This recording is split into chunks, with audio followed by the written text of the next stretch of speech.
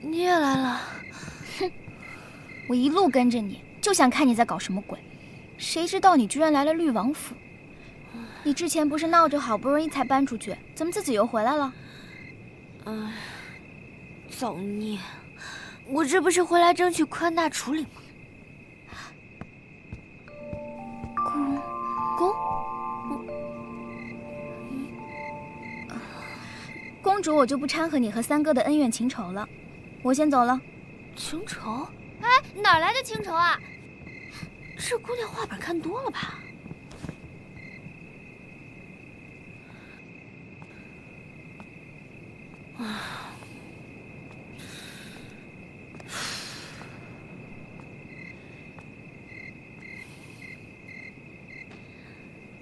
要不今儿就算了吧，改日再选个黄道吉日。对。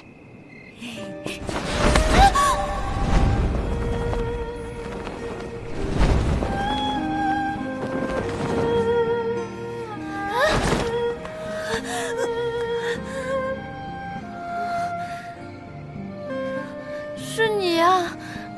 你搞什么恶作剧？这不符合你的人设。那什么符合我的人设？你喝了多少酒啊？虽然我会轻功，但这飞得也太高了吧！而且你不是刚报了大仇吗？还不宜杀生。你又迟到了。我瞎猜的。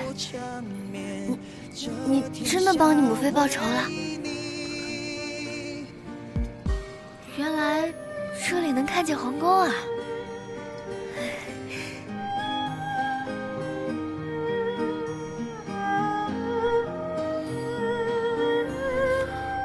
看着这张苦大仇深的脸，不像报了仇的样子。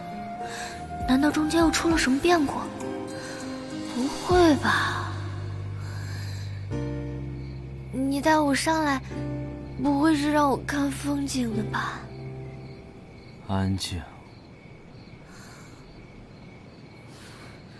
我倒是想安安静静的离开，可是这个高度，臣妾做不到呀。你终于承认自己的身份了。承认什么？我没有。无趣。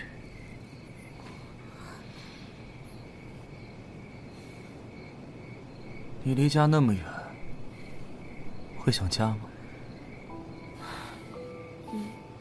想，但想也没用啊，我又回不去。我曾和你一样，但就算回来了又如何？其实更远了。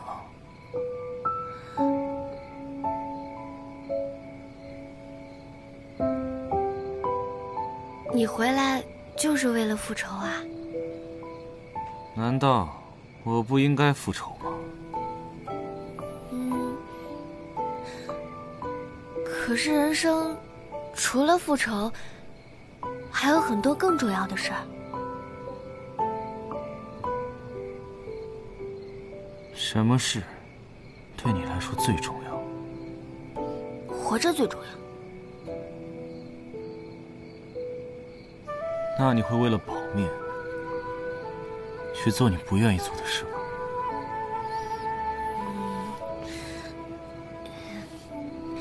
虽然我不想承认，但我确实会为了保命做很多自己不想做的事儿。我又不是圣母，不能照顾到所有人，我只能先救自己。哎，夕阳，你怎么才来呀？会气之人也敢来参加太子殿下的乡亲品茶会？太子殿下的乡亲会，今日你定要好好瞧一瞧，若有何眼缘的，定要知会母后。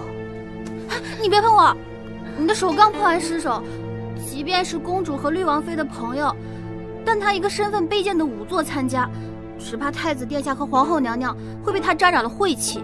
谁说老夫的女儿身份卑贱又晦气。林夕瑶正是老父失散多年的女儿。红鸾星图从不形单影只，出现即是成说。那他的另一半刻印在谁的身上？都会辞官那年，扶余可有大事发生。一是扶余归降了大梁，二来便是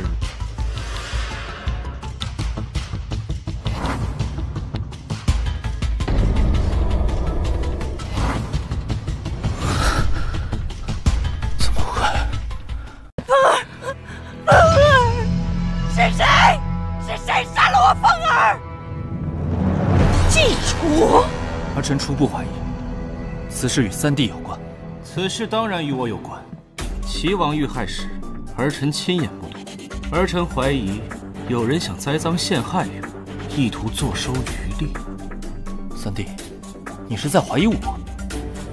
父皇，儿臣定会查出真凶，替二哥报仇，也会还自己一个清白。季风是你杀的？是。死者季风为匕首刺中心脏而亡，死前曾有过挣扎，甲缝中有布屑和肉屑。你的意思是，凶手的手臂上应该有抓伤的痕迹？既然你们诚心嫁祸，后面为何追杀？这就是他们为何嫁祸本王之后，又刺杀本王的原因。行凶之人每次蒙面，是怕身份暴露，说明不管是谁，本王一定会逼他现身。今日是1年1度的拜月节，两个相爱的人，如果在今日完成了拜月仪式，就可以白头偕老，不离不弃了。我知道你是喜欢我的，所以还是因为我公主的身份，是不是？你我身份不合适。我可以去求母后成全我们，我甚至可以放弃公主的身份。若是能和喜欢的人在一起，就算做个普通人，我也觉得是幸福的。我就是要这样缠着你一辈子。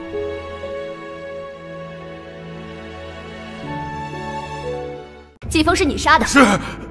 死者季风为匕首刺中心脏而亡，死前曾有过挣扎，甲缝中有布屑和肉屑。